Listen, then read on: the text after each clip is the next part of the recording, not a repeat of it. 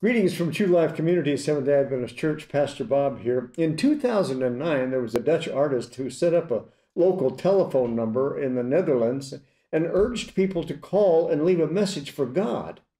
The man's name is Johan van der Dong, and he said he set up the phone number with a voicemail to give people an opportunity to pause and kind of, contemplate life. The callers hear this message when they call in. It says, "Hi, you are talking to God.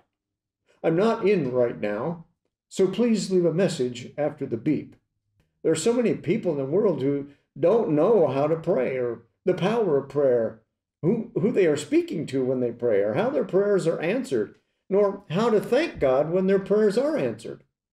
The Bible tells us that we should pray without ceasing. How can I pray without ceasing when I have to go to a phone booth? The Bible simply is telling us that we should always be in the attitude of prayer, simply meaning that we can go to God at any moment in time and make a request, or thank Him for delivering us from an accident on the road, or pray for a friend who is ill, or simply praise God for who He is. The Bible even gives us a hint as to where we should go to pray. In the New Testament book of Matthew, we read, "When you pray, find a solitary place to talk quietly with God. Your Heavenly Father will hear your prayers.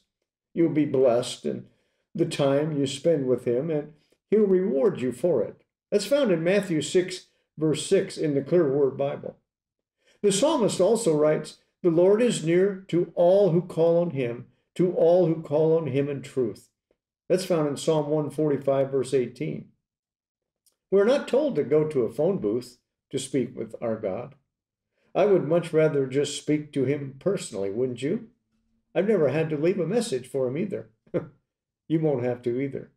Father, as we come to You in prayer so many times during the day and during the week, I just know that You don't put us on hold.